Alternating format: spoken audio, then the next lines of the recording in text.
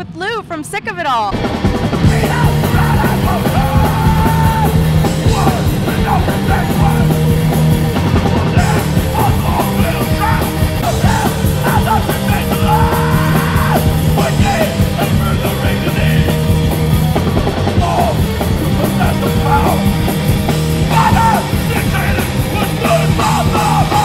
You just released a new album at the end of last year called Wake the Sleeping Dragon. Can you talk about the process of making that and any struggles you might have faced? Well, it was really, we gave ourselves a limited amount of time. We were all like, instead of like we usually, when we decide we're going to write, we take our time, but we said, all right, everybody go home for 3 weeks and write. Then we got together for 3 weeks and heard what each of us did, and then it was another 3 weeks of just demoing, but in the studio with our producer.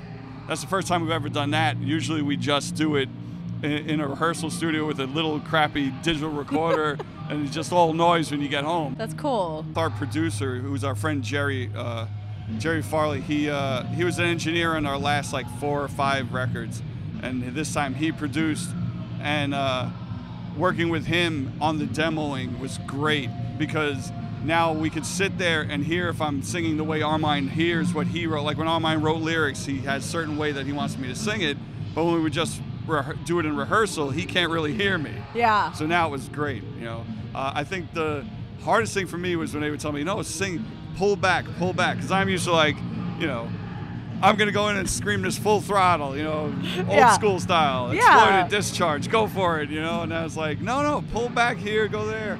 And it worked. And to get that direction of something different is what makes it work in the end, that you're getting that from an outside perspective. And what's good, the album is Sick of It All, but it's us again with a little difference, It's not just a repeat of every record. Yeah. Maybe to the untrained ear, but to us it sounds different. Definitely. Well, so I read something that this is your first record back on Fat in 15 years. Is that true? Yeah. So how is it being back on the label after such like a long sabbatical apart? It's great. And it's when we parted ways with Fat, it wasn't had anything to do with the American label. It was the European branch. We were so much bigger in Europe, but we weren't selling the records. Yeah. And then so we left Fat for that reason, because Europe was our biggest market.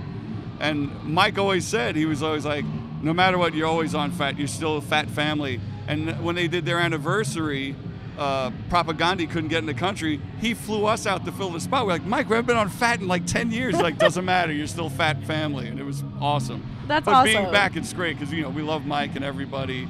And and we know they care about the music. Yeah. The label that they merged with Century Media, they're great for us in Europe. They kill it in Europe. But the American branch, they don't know what to do with hardcore. They're all more death metal and metal.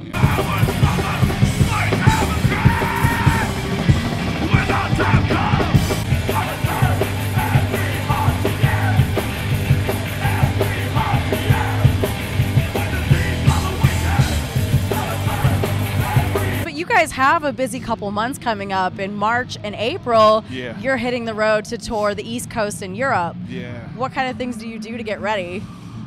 I don't do enough. My brother, the guitar player, he nonstop works out all the time.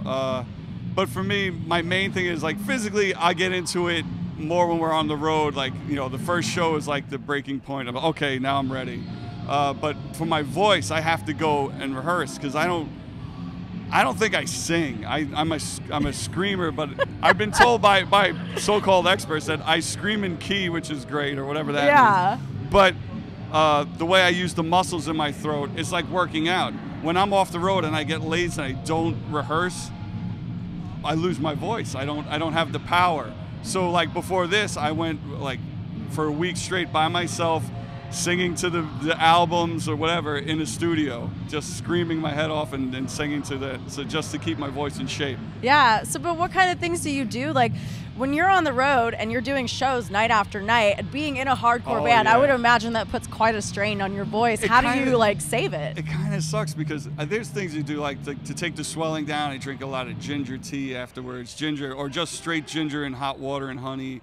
It's good for you, but it sucks because you can't join in a lot of the fun because I got to be quiet because I can't blow my voice. Because in the bus, everybody's yelling and having fun and making jokes, and sometimes I'll join and scream, then I can't speak the next day, and I'm like, all right, I got to stop. Yeah. See the sacrifices I make? My band doesn't understand. I always wonder that because, I mean, to be a good singer and to come on stage night after night and have that power, especially as a hardcore band, I mean, nothing will come out if you're not resting. Sometimes it worked. It worked for me where, to my advantage, even though when we didn't have as much melody in the songs like in our earlier career, because I would go up and do shows where I would have just like sound like a Cookie Monster, which is a whole genre now. But I would just get up there and be, I'd have 103 fever and just go and play the show anyway.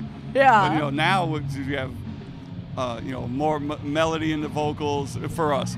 But I've had friends who they smoke, they drink, they could drink a cup of coffee before they go on stage and sing amazing. I can't do that. Yeah. Well, they're special then. That's not for everybody.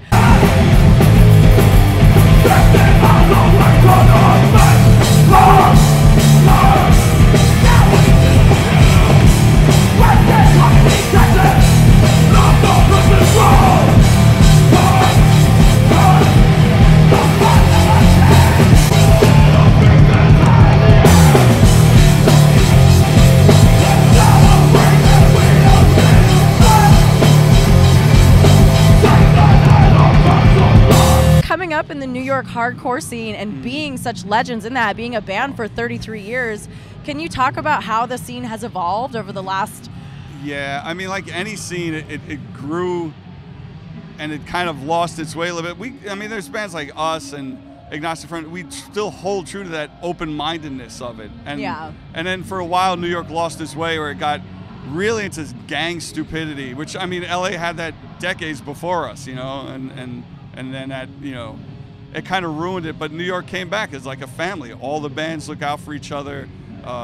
We kept the scene going. Freddie from Madball, him and his crew started Black and Blue Productions and started putting on shows, and they're still doing shows. They do a big one called the Black and Blue Bowl, and then they do small shows all over. Even now, they're doing 2 of our shows in Florida, and they do them in upstate New York. So it's good. Everybody keeps trying to keep it alive, I kind of noticed the hardcore kids, they dance the same still, right? Is that true? Hardcore dancing is so weird.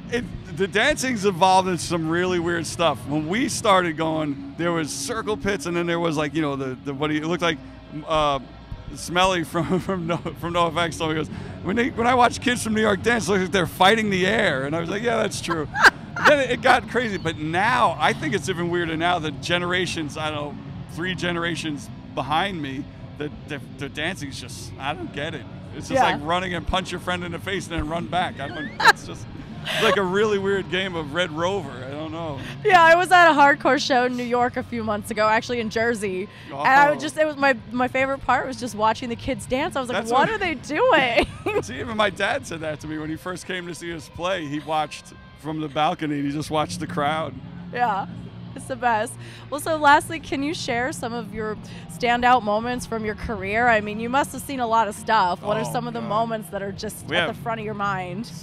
There's tons. The first time we ever played CBGB's, the first time headlining CBGB's, and we were driving, we came off the Williamsburg Bridge, we were making a left onto Bowery, which is the street CBGB was on, and we were like, man, I hope people show up, and there was a line around the block, and we hadn't even got there to sound check yet, and that was amazing. That is so cool. There's so much stuff like meeting Joe Strummer. We played in 1999, we played festivals with him in Italy and in all over Europe, and having him stand there watching us and walk off the stage, and he goes, holy shit, you guys are amazing. You're like, Joe Strummer just said we were amazing. And same thing with Tom Araya from Slayer, so we got both sides of the spectrum there, That's so awesome. It's really good, and then it's always just meeting people that tell you that your music has changed their lives or helped them. It's, like every band, you're special to someone, and it's really good to know that. That's awesome. Well, thank you so much for taking the time to talk to me today. I'm excited to see you play tonight. I'm Lou from Sick of It All, and you're watching Last Rockers TV.